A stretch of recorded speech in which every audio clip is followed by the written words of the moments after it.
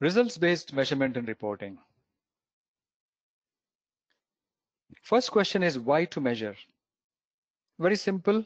Unless results are measured or something is measured, management and employees don't know what is their success, what is the progress so far. Therefore, it's about identifying the current and the planned future state.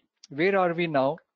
To understand that some measurements have to be taken. What is the current customer satisfaction? What is the current volume of incidents, or the number of changes failed, or even the number of business transactions which have succeeded or failed? We need measurements to understand all that. Only then we can plan for a future state and have targets for the future and measure our progress towards the future. Therefore, you also have another related point here to measure progress towards the goals or objectives. Thus, overall measurements help us to check the what has been achieved on improvement initiatives, what has been achieved on ongoing changes. There may be some organizational changes happening, for example, moving from waterfall to agile approach. And it also helps us to understand how is the result or the actual performance as compared to the initial plan. Many measurements, in fact, most of the measurements support business decisions. If the management knows measurements about errors in work, they know how much effort is being wasted, and they may ask for bringing in approaches like Six Sigma, for example. If the management knows that things are taking too much time to respond to a customer, they may propose lean, meaning value stream mapping kind of approach. Therefore, measurements drive behaviors based on decision making by the management. And once again, we have got the similar things here. We know how well services are meeting the customer's needs. If not, then there may be improvements initiatives undertaken.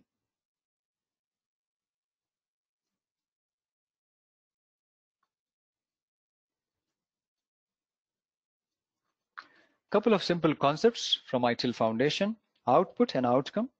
Outputs are tangible or intangible deliverables, something physical or something electronic, like a software release or a contract document or a fireproof safe or a backup of data from a certain location, whereas an outcome is the result for a stakeholder enabled by one or more outputs. So if, let's say, we are taking backups of data, then the outcomes could be evidences for archived medical records. So if there's an audit, if there's a medical audit, then the outcome is, the positive outcome is that it'll be possible for the consumer or customer to show to the regulatory authorities that they have met, they are compliant with the medical records archiving. Similarly, there are other outcomes like saving of money, speed up of processing times, or better customer feeling about a product can also be outcomes.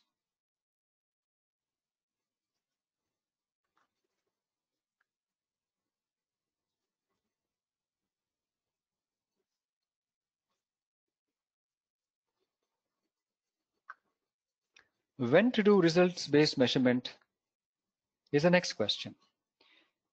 And what is it? A results-based approach focuses on the outcomes of employee actions. For example, time to resolve an issue, improvement in customer experience, number of successful releases or deployments, sales performance on a monthly basis. Therefore, when employees put in efforts towards these things, they get to see the results of their efforts. And so it makes sense that when there are efforts which impact outcomes, and then the results should be measured. And there is this concept that employees will put in effort only when they see results. And when they get results, they expect some kind of recognition for that. Therefore, results-based approach is a factor in motivating people to do their job properly. And if they're putting in results and they're not seeing effort, they have two options. Either they can stop putting in the effort, or they can improve their skills to deliver better results. Another situation where So since I mentioned about skills, if you look at this on the top right, it mentions the results-based approach is most appropriate when people have the skills and abilities needed to complete their job, complete their work. So when they have the skills, they know that they can do their job well. Therefore, they will see the results. And if the results are okay, they can further improve their behavior and further improve their performance. But if the skills are not sufficient, then if they see that the results are poor and if the skills are not sufficient, then they can go for a skill building initiatives and improve the skills and improve the results based on that. Correction of behavior, for example, could be ability to deal with time pressure. Though a person might have good skills, technical skills to deliver results, but what if there is time pressure? Under time pressure, sometimes people can make mistakes or they may lose the motivation to perform their job, and therefore results-based measurement can also help in understanding how behavior can be improved to some extent.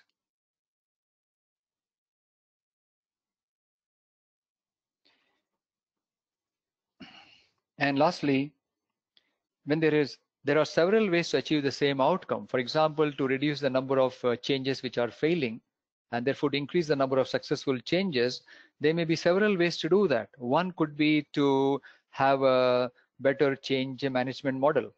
Another option could be to define the appropriate change authority. So when there are multiple ways to achieve the desired outcomes, then people know exactly what is best to derive the expected outcome. So they may either go for, they may decide to go for a better change authority, or they may go for a improved change model, whichever is appropriate for the situation. And that's when results-based approach can be useful. So in summary, results-based approach, use it when people have the skills to do it. And when people, and the basis for that is it does motivate people, which is been seen from the results-based measurement.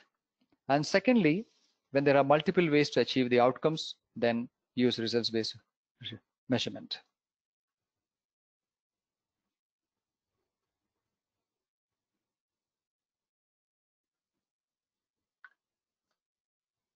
About goal setting and realization for the performance goals.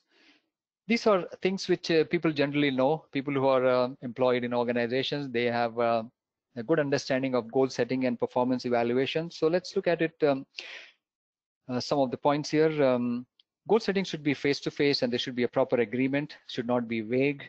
And the goal should percolate down from the top to the, from the senior most management to the staff at the lower end.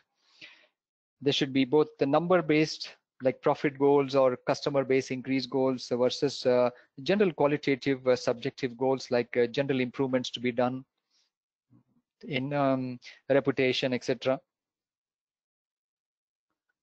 Goals need to be tailored for the individual, depending on their job, depending on their skills, and what can be expected from them. Accordingly, goals can be set. Raising the bar too high all of a sudden can cause a problem.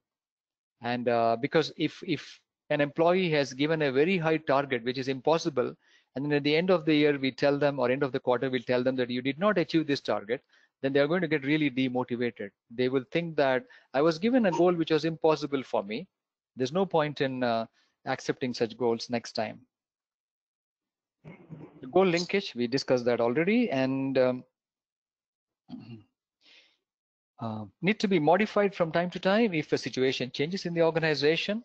If a product owner is supposed to roll out a product release by a certain time, and if the economy has significantly changed and there is no budget available, then we can't hold the product owner accountable for lack of delivering the product. So should be realistic as well, apart from adaptation to situational changes. Goals should be specific, measurable and documented. There should be metrics with targets. They should be documented, agreed, aligned to the organization's overall vision and the strategic objectives. So if the goals are good, only then we know that we are progressing towards the improvement. For example, if there is a goal to go for a supplier integration model, then having the goal and certain measures there will help us track the progress towards supplier integration, and we can see what is going on the supplier integration, what is the improvement on the supplier integration front, because without that properly defined goals, there'll be lack of understanding of what is going on and what will be eventually be the result or outcome.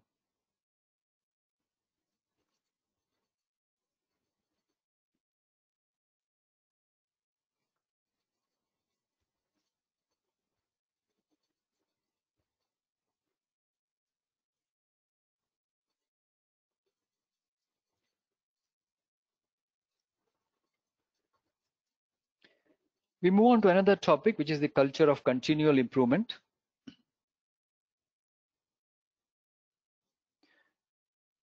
Generally, a reactive mode of improvement would be to act when there is an issue.